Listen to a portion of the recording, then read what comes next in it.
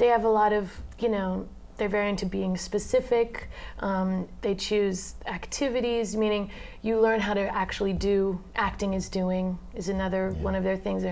When you're acting, you're not acting, you're doing something. Right. And it's a lot of specific techniques like that that you have to fall back on when you're about to have a nervous breakdown. Right. It's acting truthfully under imaginary circumstances, which I think the distinction between where he and Strasberg sort of split was Strasberg was more interested in going out and working up stuff from your own life, and maybe some bad experiences, maybe good experiences to bring onto the stage. But I think Meisner felt that maybe that wasn't the most healthy thing to do for stage. You should use your imagination, and they talk a lot about this phrase, the emotional as if. It is as if it was like the day that something that's very personal for you that you can put into that.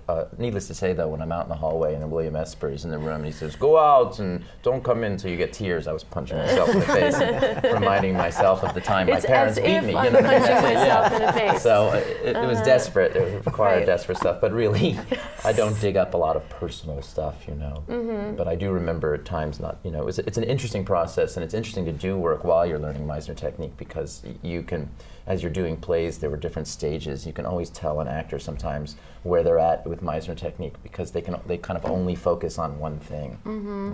Like we had this movement class for actors, and for some reason everyone's arms became loose that year at college. So whenever you went to this, like we go to a studio production of Bents, and everybody, whenever they turn, would always go like this, like that. And I always thought, they're in their second year. Arm work they were doing arm work that week. So college was very funny that way, to watch everybody figure it out.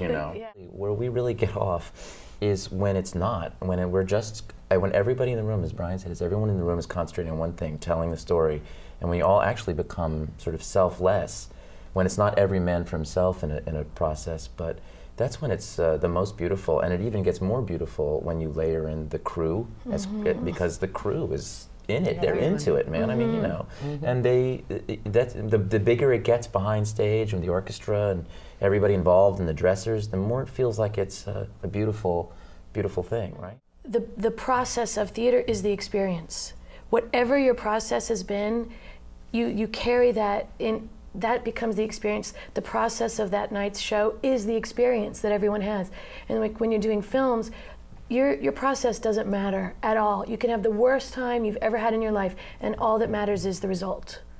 And in theater, the experience is the result. So it's so fantastic that way, that every night is a different experience, and every night is this slightly different result. But everyone's a part of that. The audience, the people backstage, everyone, and that's just much more fulfilling.